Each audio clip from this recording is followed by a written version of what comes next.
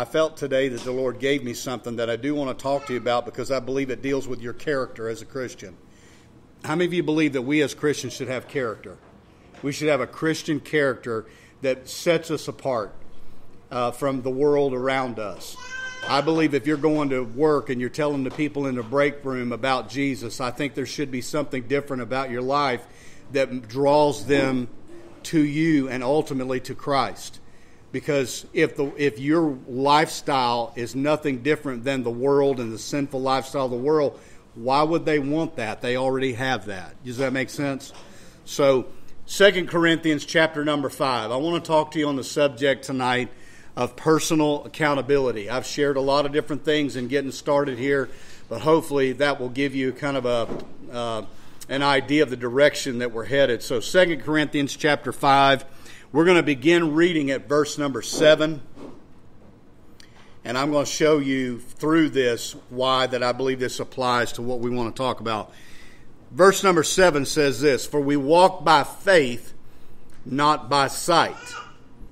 We are confident, I say, and willing rather to be absent from the body and to be present with the Lord. Wherefore we labor, that whether present or absent, we may be accepted of Him." Did anyone else catch that? We want to be acceptable to Him. Verse number 10, "For we must all," how many of us?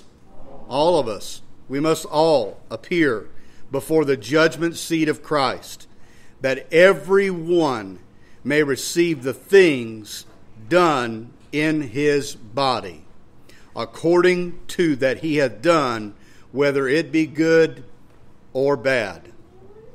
So I want to talk to you tonight about personal accountability. And this is going to be a character message. This is going to deal with you as an individual. This is the kind of message that you don't look across the table at somebody else and go, "Oh, he's talking to them." This is the kind of message that you don't think about 5 other people. So I wish they were here tonight. This is the kind of message that you stand in front of the mirror of God and you say, "God, woe is me. Check me. Look at me. What's going on within me?" That's the kind of message that we're going to talk about tonight, personal accountability. If you bow your head for just a moment, I'm going to ask my wife if she will to say a prayer over the word tonight, that what God shows us, and to open our hearts tonight. Blessed Father, we thank you, Lord, for the opportunity to be in your house, Lord. What an honor and privilege it is to serve you, Lord. And we pray, God, that you will touch us tonight, Lord. Anoint, God, the man of God to preach your word.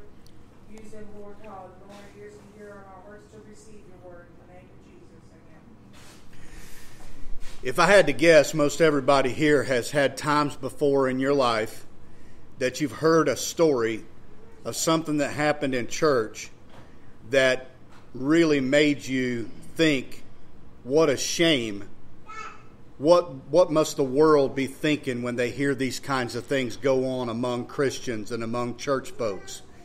I've even heard people say it's no wonder that the world looks at the church the way it does. You ever heard a story about a pastor failing or somebody doing something and they call themselves a Christian, and you think to yourself, man, if that's what Christianity is, then who would want anything to do with that? Have you ever thought that? And it's a shame that that kind of talk would be named among Christians. And I would tell you tonight, there are some people that are going to hate on the church if the church was at its absolute best. There are some people that are going to find reasons to ridicule, mock, and make fun. I don't know if it makes them feel better about their sin. I'm not sure exactly all that is involved in that, but I will tell you that the church, and especially them who are leading in faith, are supposed to hold a standard of character, integrity, and morality that is above that we see in the world. And if you agree, can you say amen to that? But I came across one of those stories today, and it really, really bothered me. It bothered me on many different levels, probably first of all because I am a pastor, and it involved a pastor. It involved a church, and I pastor a church. It involved husbands and wives, and I'm married, and I've been married a long time. It involved people that have been hurt, and as a pastor, I've seen situations like this where people have been hurt. But in the story that I came across today, this is something that recently happened. And so you probably haven't heard about it yet. You may, maybe you won't, I don't know. But there was a pastor in Chattanooga, Tennessee, that this involved, but he committed adultery. And this is a pastor who was over a pretty large church. He started off with this church, and it was kind of a small work from what I understood, and grew the church till they had not just one location, but I think they had another location in Georgia, which they call it like a satellite church or something now. And if I'm not mistaken, they had at least hundreds, if not thousands, of members of this church. So this guy's a very charismatic leader. He's the type of person that gets up and he moves the crowd, and he's well known for his speaking ability and all these sorts of things. But in the story, what they explained is that at first, someone in a public place, apparently because he's well known in that area, somebody's seen him, and he was with some other woman that's actually was an employee of that church, and he was there, and in the video, he leans over, and it appears as though they're kissing each other. And that was controversial in itself enough. I'm not real sure if this happened the same time the other part of this story developed. That I don't know. But not only that, but one day some of the folks in his church decided they were going to stop by and surprise the pastor and say hello or whatever. So, I mean, just imagine how crazy that this would be. I'm hearing all this and I'm just cringing in my spirit. But this group of people from his church stopped by the house. They knock on the door, and lo and behold, the pastor's in there. One of them's wrapped in a towel, and one of them's got no clothes on or pretty next to nothing. And the excuse that they offered up was that they were making hot dogs and chili, and somehow something got on their clothes, so they had to strip down to, change clothes or something. Later on, we find out that that wasn't the reason. It's pretty obvious that wasn't the reason why that they were like that. Well, eventually the story evolves that the wife of the husband, the pastor's wife, she ends up filing for divorce. The husband to the other woman, he files for divorce. So now you got two families split up. And you would think that in all of this, that there would be a level of remorse to the pastor, and the pastor would be like, you know what, I messed up. I shouldn't have done that. I allowed my flesh to get the best of me and step down, But the problem is this is a pastor of an independent work. Anybody that doesn't understand this, I'm going to explain to you the difference between an independent work and a organized work. A lot of flack is given to organized church communities because they say, well, it's, all man. And people just boast in this independent idea. Well, I go to a non-denominational church, or I go to an independent work. Well, there's pros and cons to that. One of the cons to an independent work can be, not always, there is no oversight. There is no authority over that person. So let's give you an example so you understand. I'm just using this as a teaching moment right here. So, for example, if that same scenario or something crazy like that happened in our church, what would happen in that situation? Would Pastor Myers be able to just keep right on pastoring like nothing ever happened? No. The Church of God, the state office would step in, and they would be the ones to handle what took place because I am accountable as a licensed minister within the Church of God. They would handle business. They would make sure things were done correctly. Well, in this situation, in an independent movement, that man has no one in authority over him, earthly person. They say things like, well, I'm accountable to God. Yes, we all are. But if you're not careful, if a man does not make himself accountable personally, you put yourself in a position where that later on, if you change your opinion or your views or your ideas, or you let Satan get a seat in your mind, you could take a church community who's worked together. They've sold spaghetti dinners and car washes and yard sales and tithed and gave and everything else. And now, if they don't like it, they can just lump it and leave. Because if you tell them, look, I've been thinking about it. I don't think we're going to be Trinitarian anymore. I think we're going to swing this ship another direction. We're all going to be apostolic now. And if you don't like it, leave. And there's nothing you can do about it. You have no recourse. So, with all that being said, this was an independent from all observation. This is an independent work. There's nobody above this man. And so I'm listening to the story play out. And they say that they played a video clip of this. They had a meeting. Some of the people in the church wanted to ask some questions. Well, what are you going to do? He said, well, I'm going to take some time off, but I'm going to preach the next couple of services or whatever. I think they had like a I don't know, one of these big services like Christmas service or something coming up. And he says, I'm going to get up and I'm going to preach that service. And he gives some shallow excuse about how whether I'm right, wrong, or whatever. Preaching is preaching, and people need the good news and blah, blah, blah. It was shallow. Well, eventually they play a clip of him with this meeting with these people in his church, and they're asking questions, and one of the things they want to know is, what are you planning to do in the long haul? Are you going to continue to see this woman? He says, well, as long as the divorce proceedings are going on, we're not going to pursue anything. Well, what does that say? You know what I mean? That don't say a whole lot for the hot dogs and chili thing, does it? I mean, we were just cooking hot dogs and chili. So then they say, well, what we want to know is, like, after the divorce is final, are you going to pursue each other? And he says, we will most likely pursue a relationship after the divorces are final. I don't know about you folks, but there are so many issues and so many things going wrong with that whole scenario. And I want to take you back to something, and I want to show you the reason why this troubles me, one of the many reasons. Because you got two people who are focused so much on their self. Maybe this man felt like his marriage wasn't that great. Maybe she felt like hers wasn't that great. I don't know. But they're both working in a ministry capacity. He is a leader of a church. He is a pastor, a senior pastor. And yet he sees no issue. And it's as if there's no remorse whatsoever that he's done anything wrong. I'm just going to take a couple services off, and then I'll be right back at it. Is that the way that ministry is supposed to be? Does anybody else have a problem with that besides me? That troubles me, and I wanted to take you back because I want you to see something. Look at the damage that is being done. That is so self-centered of these two people to address this way. Think about the kids involved on both sides of the families. Forevermore, this will stain those children's future, their lives, their reputations in the community. I mean, think about the kids.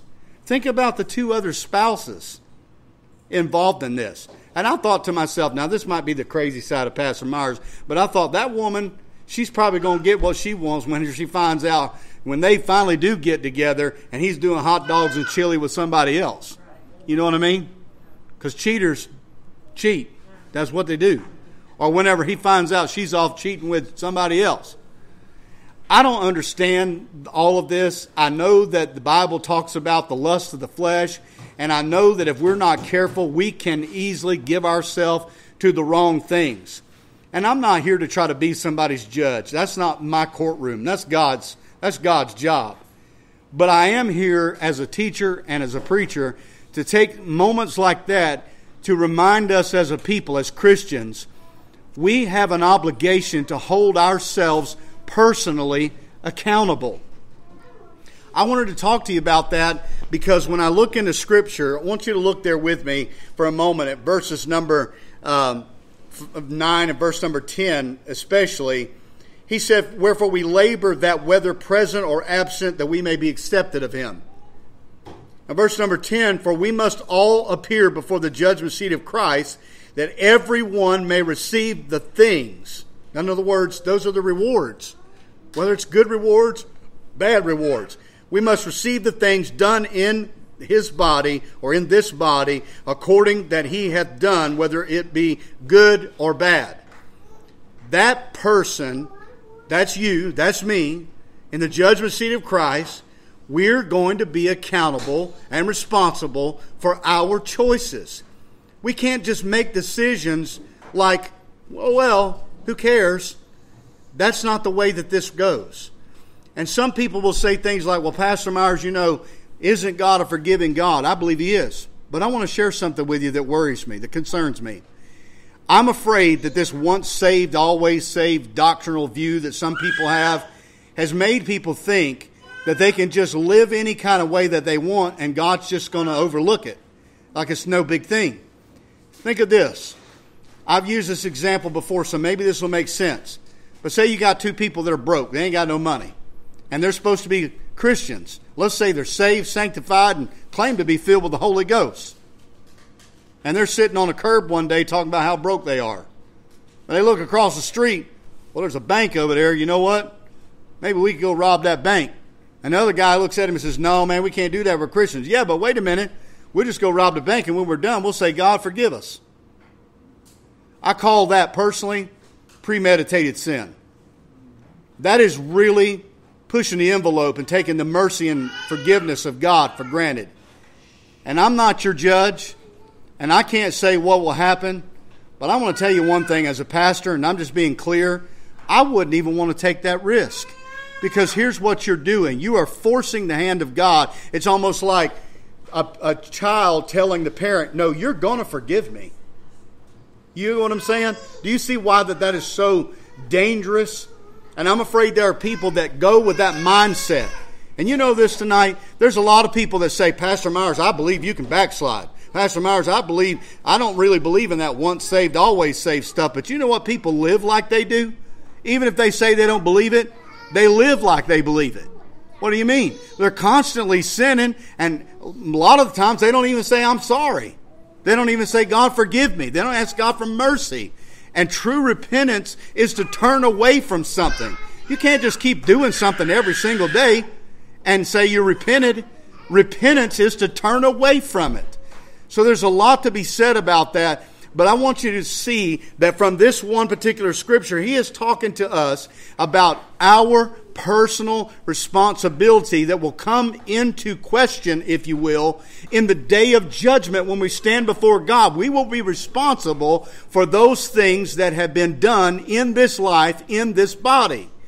And I don't know about you, I don't want to stand before God with defiled and dirty hands. You say, well, I was saved. God cleansed me. Let me explain something to you. When you get saved, He washes you, right? He washes you. All of that sin that you have committed, He washes away that sin and He forgives you. But guess what? Once God forgives you and saves you, you have a responsibility, personal accountability. You have a responsibility to keep that garment unspotted. Isn't that what the Scripture says? Unspotted. Because when He comes back, did you read in the Bible that He's coming back for a bride with a lot of blemishes and wrinkles and stains on His garment? No, that's not what the Scripture says at all. But He says when He comes back, He's coming back for a bride without spot, without wrinkle, without blemish on His garment. That's Bible. I didn't make that up. That is in the Scripture. How is that possible? That is possible by first salvation, and second, by us doing what the Scripture tells us to make sure that we're not becoming spotted, that we're not acquainting ourselves with things that are going to stain and mar this garment in the process. That is your responsibility. That is up to us to make sure we're doing that. But I wanted to share with you that because when you look at this text and what the Lord laid on my heart, I want to bring us all full circle to stand in front of a mirror for a little bit. Because personal accountability means you as an individual, me as an individual, standing before God. I don't have my wife there to vouch for me. I can't lean on her righteousness or how she lived. I can't live on her example. I can't live by whatever she did. I have to stand in front of God responsible for me, not for my kids, not for everybody else. And I'm not saying that what I teach them or lead them I won't be accountable for, but I'm trying to help you understand this is a personal thing. You as an individual. You can't blame it all on everybody else. Well, the church I went to, and well, my pastor, this and so and that. You are going to be accountable for you. It doesn't matter if your pastor was your dad. It doesn't matter if your Sunday school teacher was your mother. You could be raised in church. None of those things will have any bearing on the fact that you as an individual have to have a personal accountability. That means that you have character. You have integrity. I believe it was Paul that said in one scripture that you obey God much more in my absence than in my presence. What was he saying? You know what he was saying? He was saying, don't hypocrite. Don't just come to church and do all this stuff at church and act a real good part here and then go to work and do something completely different. Go home in the privacy of your home and do something completely different. walk the walk and talk the talk. If you're going to be a Christian, be one.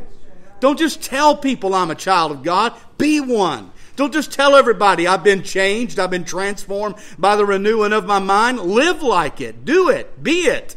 Because that's what the world needs. This world has seen enough hypocrisy out of the church. It does not need another spoonful of hypocrisy. There's got to be a remnant that is willing to say, God, purge me and help me to be different.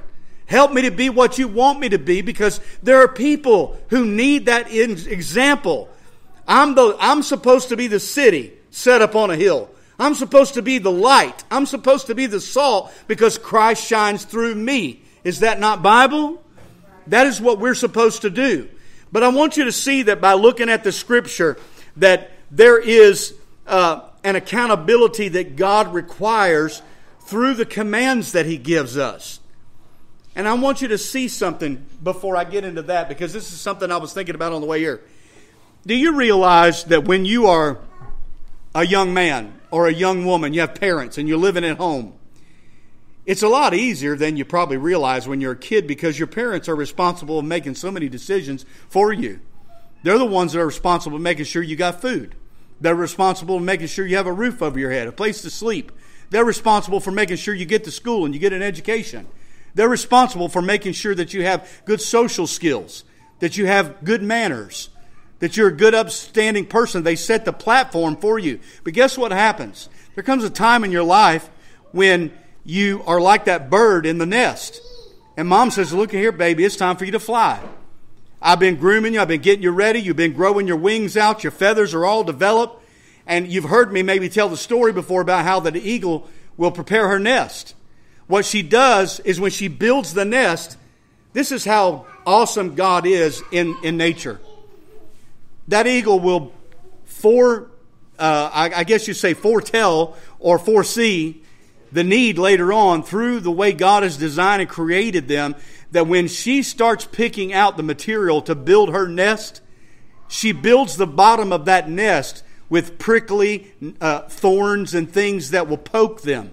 And what does she do? She takes her own feathers and down and different things and puts it on top of that stuff. Well, what happens is when Mama realizes it's time for you to get out of the nest and learn to fly, you can't stay in the nest forever. She starts pulling back all that stuff in the nest. And what does the babies do? They start stepping around. They're stepping on all that prickly, hurtful stuff that's poking them, and it's uncomfortable. And guess what it makes them do? It makes them get out of the nest, because you don't want. This is the thing. What I'm trying to show you is that Mama purposely makes the nest uncomfortable. Sometimes God does that with us. But I told you that because what you have to understand is that as kids, we rely so much on our parents. But guess what? Whether it's 18 or whether it's 16 or whether you're 22 or whatever, there comes a time, right, Miranda? You guys got married recently. You step out on your own. You start realizing when you have to pay your own bills. And you got to sit around and go, okay, whether do we keep the phone bill on this month, or do we let the insurance lapse, or we going to go to the grocery store, we're going to get raviolis and some potted meat and some ramen noodles, or what we going to do?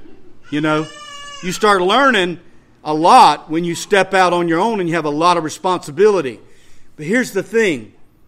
When a child steps out from under the umbrella of his parents' authority and decision making, they step into this massive horizon of the ability to choose and do as they want to.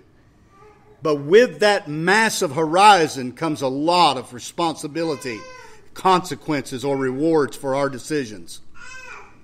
So it was wonderful to be able to have this freedom to do what I want to, but kids don't always understand. Am I right? Because most of us are adults here, and we understand, it's such a great thing to be an adult. And I think it is good to be an adult. But there's times I thought to myself, I'd much rather just be propping myself up, coming home from school with a giant popcorn bowl full of Fruit Loops, eating that, and not have to worry about what's going on with the bills or anything else, and just go to school and sit there and pop bubble gum and fill out some paperwork or something. You know what I mean? That'd be a whole lot easier than some of this mess we got to deal with as adults. But if I can just help you to understand that as adults, you remember where he said in the Scripture, he said, when I become a man, I put away childish things. There has to be a level of personal accountability. Do you realize if you don't hold yourself accountable, the avalanche, the domino effect of everything that can go wrong in your life? You realize how many things? I got to thinking about it. And as adults, when we enter that broad horizon, a sphere where our ability to have personal accountability will greatly affect so many things in our life, it affects things like relationships.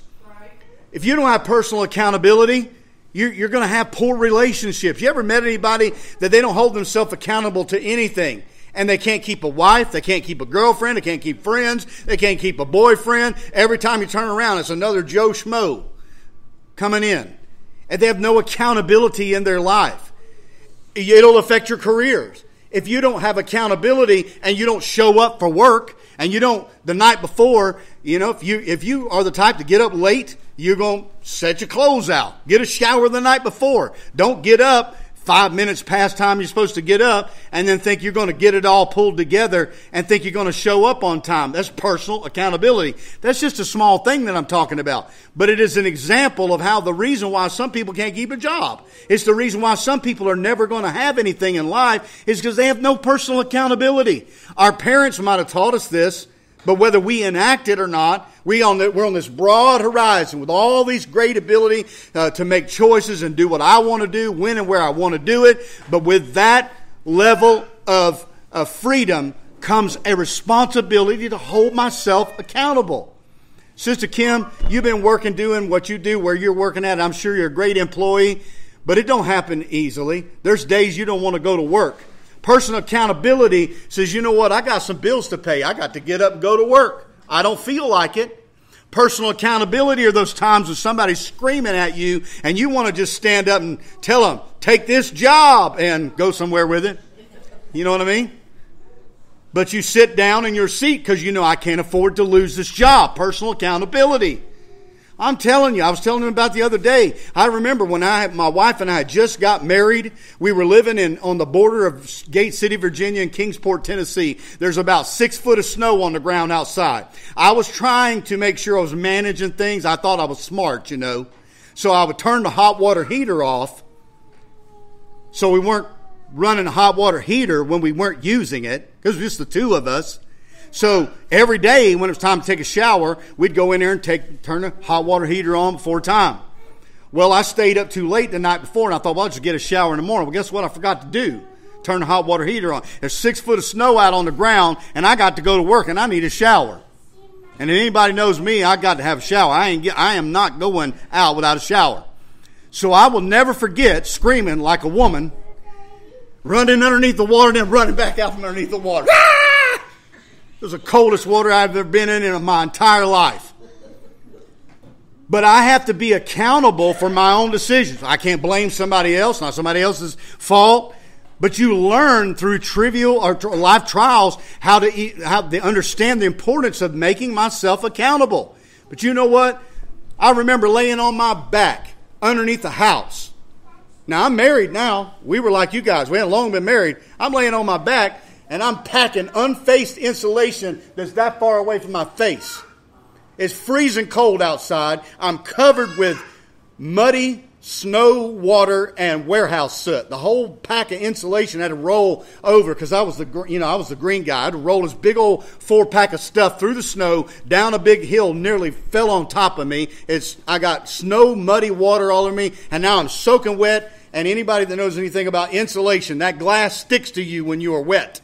And I got insulation unfaced in this far from my face, and I'm packing it in the floor. And my wife can tell you, before we got married, I would have been like, this is not for me. Bye. I am not doing this. But I had a rent payment that was going to be due. I had bills that would need to be paid. My newlywed wife needed to eat. I needed to eat. So you hold yourself accountable. I'm building this up to help you understand the importance of just everyday life. It will not only affect your careers, but it'll affect your influence. If you're not holding yourself accountable personally for the things you do, it will affect your influence. Do you know people don't want to look up to somebody who says one thing and does a completely different thing? Now, I don't have ministry on here, but I will tie this influence into ministry. And let me explain to you like this. I told you the story earlier about that ministry situation. I was sharing something similar with another preacher recently that somebody brought an accusation against. The best way I know to explain this to you is like this. If you are a chef and you can really throw down in the kitchen, and you may have gone to school and you are one of the best chefs around. Well, if you go and you ain't got a very good people skill, and you're that good of a chef, they'll stick you in the kitchen back there somewhere and let you do your thing back there, and they'll hire you. But let me tell you something about ministry. If you ever lose people's respect in ministry, forget it. Because everything in ministry rises and falls on respect. The reason that some of the people that are in this room today is because they have a level of respect for Sister Myers and I. And if there was no respect, their people wouldn't walk across the street to hear you. They wouldn't spit on you if you were on fire. A lot of people. Because ministry has so much to do with respect. If you are telling us to do one thing and doing something completely different out of the other side of your mouth, we don't want to hear anything you got to say. You've lost our respect. That is what I'm trying to help you to understand as a Christian, in your home, as a parent. Think about this. If you feel that way about your pastor and your pastor's wife, how do your kids feel about you? Because your kids look up to you the same way you look up to your pastor and pastor's wife. Your grandkids do. They look up to you. And if they see that wavering, that up and down, you say one thing out of one side, well, you know, we love the Lord and we're serving God, and I witnessed to a lady at work today and this and that and the other, but they see you doing all kind of manner of other things. What kind of message does that send? You may not realize it because your kids may never say a word to you, but you have lost their respect. And if they don't respect you, guess what happens? They write you off. Is that a fact? Is that true? In many cases, that is very, very true. And that is the reality that people don't see. That is why that even though you're an adult, even though you have the freedom to make a ton of decisions on your own, do what you want, when you want, how you want, raise your kids the way you want. Well, you ain't raising my kids. I'm raising my own kids. Well, you better make sure you're personally holding yourself accountable. Well, you don't pay my bills. Well, you better make sure you're holding yourself personally accountable for your bills. Because here's what a lot of people in this generation do. They go out, they blow a bunch of money on stupid stuff, and then turn around and beg somebody to help them out of the hole they got themselves into. Say amen. Because oh me or oh my or amen or something. I've been guilty of that. I've done it before. I learned from that. I made big mistakes in my life. I'm trying to help you see personal accountability. Let me explain to you why personal accountability is important in your influence. And I'll use myself for an example. I have to remind myself all the time. I have kids. I have a kid now, son. I have a grown man for a kid. And I have a daughter-in-law who I love more than I could ever imagine, and my grandkids, that I'm their pastor. I'm their father-in-law. I'm their father. And sometimes I'm his boss, his employer, his Bank of America. No, in all seriousness, I have to remember that. I have to remember that that's not just my wife. I'm her pastor. And my influence over her can greatly affect her view of so many spiritual things as well. Imagine now your own family. Now, husbands like to tout this whole thing about, well, I'm the head of this house. Well, act like it. Act like it. Act like the head of the house. Be the head of the house. Instead of, well, I'm the head of the house. I'm going to do what I want to do. You're going to like it, you know. Well, if you're going to be the head of the house, be the spiritual head that God intended you to be. Otherwise, don't use that scripture to just get what you want when you want to. Be the man of God. That's why the Lord said to love your wife as Christ loved the church. So you might be the head of the house, but are you loving your wife like Christ loved the church? It's just an example. But your influence will greatly be impacted if you don't hold yourself accountable. I'll tell you an example of what I mean. I worked with a guy, and he said he was a Baptist, a deacon Baptist. Or maybe I said that wrong. A deacon at a Baptist church. And at work, we would be working together. This guy's all the time singing gospel songs and all this, singing, and, great. That's wonderful. He listened to the same kind of music I did then, and I kind of thought highly of the guy. It's wonderful. He's been married to his wife for many years. Well, at one point, our company had an out-of-town job where several different people were going to go down south. I want to say it was Fort Lauderdale or Miami or somewhere. While these men were down there, this guy and his brother, they both worked at the same company, and his brother, he was far from what you'd call a Christian. He was one of those people that just say whatever and don't care what anybody thinks. Well, they went down there. So while they were there, they all slipped out one night after work and went to a topless nightclub, got drunk, had a bunch of drinks, and he was right there with them. Well, when they all came back, of course I wasn't there. I didn't know anything about it. When they all came back, we were on a job one day, and the subject of Christianity came up, and I was trying to witness to that brother of that man about how good God is. And he stopped me. He said, I don't want to hear any of what you got to say. What do you mean? God's real, God's good. He said, I don't want to hear any of that garbage. He said, my brother, who you see and you're around all the time, he said, he's not what you think. He said, do you know that when we went out of town, he said that his poor wife's back at home. He was out with a woman. He said could have brought her back some kind of disease or who knows what at a topless nightclub, but he's a deacon in a church. He said, so I don't want to hear anything you got to say. What I'm trying to help you understand is that man not holding himself personally accountable led to the fact that somebody may never decide to serve God. His influence was so foul that it caused a negative impact on his family. Can you imagine seeing that and somebody saying, hey, that's what I believe Christianity is. But I'm going to tell you something. I am thankful for the people that can see around that garbage. I really am. I'm thankful for the people that won't look at one person like he did and say, paint the whole church like that with one broad brush. Because I want you to know, the same way that God told Elijah, he says, son, I got 7,000 haven't bowed the knee to Baal. I told you here a while back about some of the statistics and stuff, about certain level amount of youth pastors and pastors doing things. One thing I can tell you I'm thankful for is that not everybody's doing garbage. Not everybody's doing silly things and foolishness that would be contrary to the Spirit and Word of God. There are some people who have a genuine love for God who hold themselves accountable. This is the honest truth. I'll give you two examples tonight. My wife, I'll use her first. Well, she came home from work when she was working at the hospital, and if I was to say you're beautiful or you're pretty or somebody may hit on you, my wife would tell me, oh, ain't nobody interested in me. I'm so ugly and all this kind of stuff. I don't know if any of you ladies are like that, but my wife does that. I love her to death, but she don't think of herself very highly. So one day she goes to work and she come home and she said something kind of strange happened today. And I said, oh, really? What was that? Well, some guy was kind of hitting on her. And he was like, oh, you smell really good, your hair's pretty, this, that, and the other. Was kind of going down that whole road of complimentary, flattery stuff and was leading up to making it sound like he was kind of coming on to her, if you will. And she holds herself personally accountable.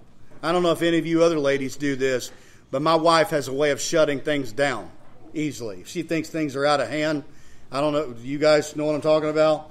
You say, yeah, my husband loves my hair too. Yeah, my husband told me that he thinks my hair's beautiful. My husband picked out this perfume.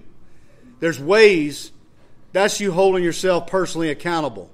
That's the way you make sure that you are guarding yourself. Because let me tell you something. You're an adult. You have the free will and the ability to do a lot of things on your own time and nobody would ever know. There are some of you in this room that if you wanted to, on the way home, you could stop by the store and get a big bottle of alcohol or something, and you could be drinking it, sipping on it here and there with nobody ever know but you. You could hide it. How do I know? Because I've counseled with people that have done it. You have to have a level of personal accountability where you hold yourself accountable. And you say, if I'm going to be tempted in that place, I probably shouldn't go to that place. If that's going to lead me into something, I probably ought to stay off that website. Or I probably ought not watch that thing because I know me. You know what I mean? It's like we were having a conversation here a while back about somebody who said that they once had a problem with gambling. Well, I'm not going to put myself in harm's way. If that was an issue that I had in the past, I don't want to make myself vulnerable. I'm holding myself personally accountable. There's also been times before I don't have to really hold myself personally accountable because I have a son that will do it for me.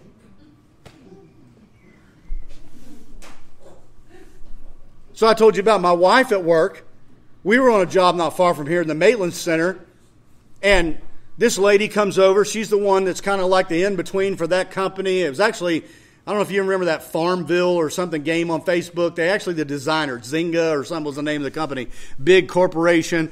And I'm over there trying to figure out, like, what are we supposed to do? And the lady's, I'm up on stilts if I'm not mistaken. And the lady's standing there and she's twisting and flipping around and talking. And I didn't think anything of it. And then she says, oh, and by the way, if you ever need anything, just let me know. I mean, anything. I was like, man, that's a weird feeling. You know what I mean? That just feels really awkward. That's a weird feeling. I just felt like I almost felt like I just sinned or something. You know what I mean? And what makes it even worse is when I got my son standing right there. And so, guess what he decided to do when we get home? Tell Mom. Yeah. I mean, I was just going to let it go. But he had to make sure my wife knew, oh, guess what happened at work today? So then my wife's like, who is this? Who is she?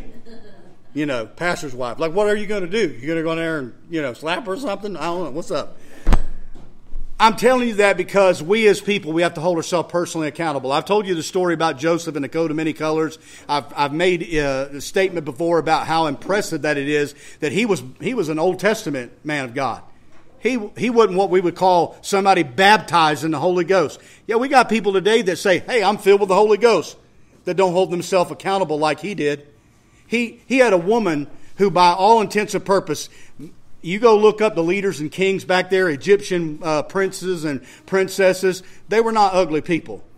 You show me some king or prince with all this different stuff and notoriety who's going to purposely marry somebody that ain't attractive. That's probably not going to happen. Most likely this woman was really good looking. And yet she comes on to a young man, Joseph, and he left his coat in her hand. You know what that is? That is a level of personal accountability. I'm not going to do that. I'm not going to stoop that low. No, I'm not going to do that. I'm going to give you an example because I like people to see the human side of me as a pastor. Because sometimes people look at a pastor almost like there's doves flying around you whenever you're at home and, angels everywhere and that kind of thing. I just want you to understand, I'm a real human being like you are too.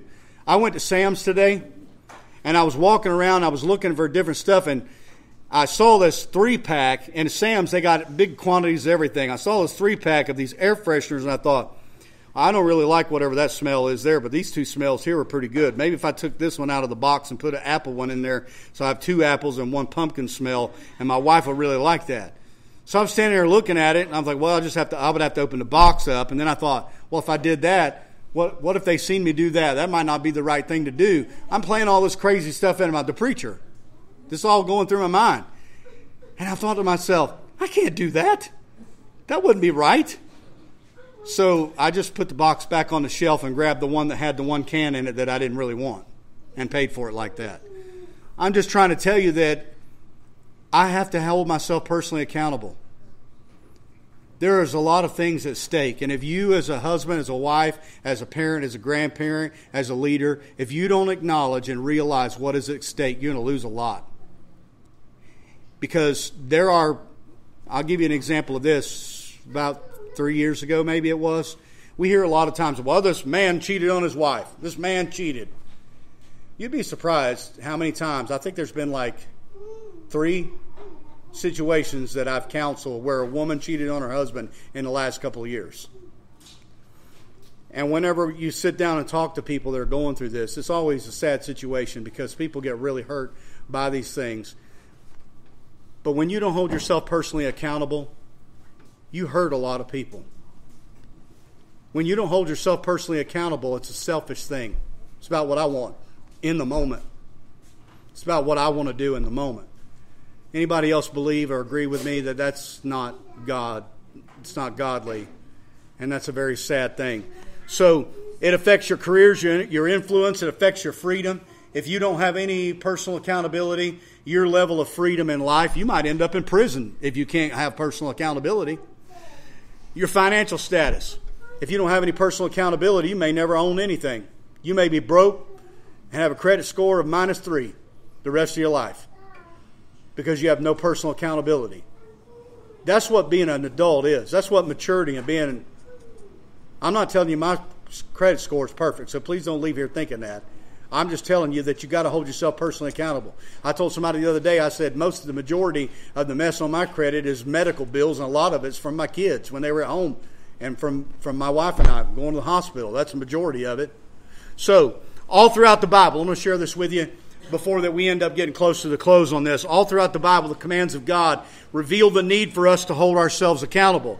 And I want to show you, this is just random. I just prayed and let the Lord speak into my mind. These are random things that you and I will recognize when I mention them. But that is the reason we're held accountable to keep the oil in our vessels and our lamps trimmed and burning. That's your responsibility. That's your personal level of accountability. I can't blame that on my wife if my oil or my lamp is not trimmed and burning. I can't blame it on my pastor or somebody else. I am accountable. I'm personally accountable for whether or not there's oil in my lamp and the wick's been trimmed. I'm accountable whether I'm working out my own salvation with fear and trembling. People talk about, well, everybody's supposed to work out their own salvation. Get out of my lane. Get out of my business. A lot of times when people say that kind of stuff, they just want to sin in peace and they don't want you to say anything about it. That's really what it equates to. But at day's end, the people who make a big deal about that and they say, well, I'm supposed to work out my own salvation. Yes, don't forget to read the rest of that verse with fear and trembling. I mean, that's pretty serious. If you're working out your salvation with fear and trembling, that means you're doing it with great concern. I want to make sure I'm holding myself accountable to do the right thing in this moment. How many of you know that there's some temptation you can face that is not easy? Let's just be real and honest. I mean, if you used to be a real bad alcoholic and you loved the taste of that whatever beer or that wine cooler or that whatever Fireball liquor or whatever it was, you just loved the taste of it. And then there you are sitting in the living room watching Little House on the Prairie and Fireball liquor commercial comes on. And they got ice sliding down the side of a bottle or a can. And they pop the top and smoke comes out of the top. And you can already taste it in your mouth. Let's don't act like that we're not human. Because the flesh, this right here, do you know the flesh was created from the dirt? Have you ever wondered to yourself the reason why that our flesh is so magnetized by the world? Because it came from the world. It's of the world. That flesh has cravings and wants to do things. That's why we have to keep our body under subjection. We have to crucify the flesh. That's all Bible. But you have to realize we got to work out our salvation with fear and trembling. That means I'm personally accountable to make sure that I'm working out my salvation. Third, whether our hand is on the plow and our eyes are not looking back. I'm personally accountable to make sure that I'm not doing this. That I'm focused. I'm making sure that I'm plowing straight. I've got both hands on the plow and I'm doing what God called me to do. Is any of this making sense? I'm personally accountable. Not only that, but whether we're being doers of the word and not hearers only. That's what the Bible said. It said, be ye doers, not just hearers only. I'm accountable to make sure that I'm not just going to church, hearing what the preacher's saying, but not actually doing it. That's my responsibility. Not only that, but being holy in all manner of conversation. That's what the Bible tells us that. That means that those moments when we're tempted to tell some nasty joke that we have been told in the past, and everybody in the break room's laughing their eyeballs out, but is it something that will mar your reputation? Is it something that you should be saying? Is it something you should be doing? There's a lot of things you got to take into consideration because you can easily lose your influence, like we talked about earlier, by simply not being careful in your conversation, your manner of conversation. We talked about how that things can be tempting. Do you know that there are certain things that we should not be talking about? Most of us are adults. We understand. I'll keep this adult. As a husband and wife, there are things that you have no business talking about to other people. Am I right? There are some things that are between you. And don't be surprised if you're at work talking about stuff in your marriage to somebody else, and then they start seeking out your spouse or wanting to have an affair with them or having some sort of lustful desire towards them or even having a negative opinion of them because of the things you've said about them. I've been in construction for a long time, and I've heard some things that husbands have said about their wives before and their manner of conversation, and yet they claim to be a Christian. That was not what a Christian should be talking about. And I'll leave it at that. We've got to have a holy conversation. Keeping ourselves unspotted from the world. These are all biblical things in the Bible, verses that we pull out of the Scripture that I just wanted to use for an example to show you have a personal accountability. To keep myself unspotted from the world. To forgive that we might be forgiven. If you expect God to forgive you and you're not forgiving, you hold a grudge, you don't let stuff go, how are you going to stand before God and expect Him to hold to His promise of forgiveness if you can't forgive anybody else? Not just that, but every idle word. The Bible talks about we're going to give an account for every idle word. That means just the, casual things that just come out of your mouth. Things you say, like we talked about the conversation.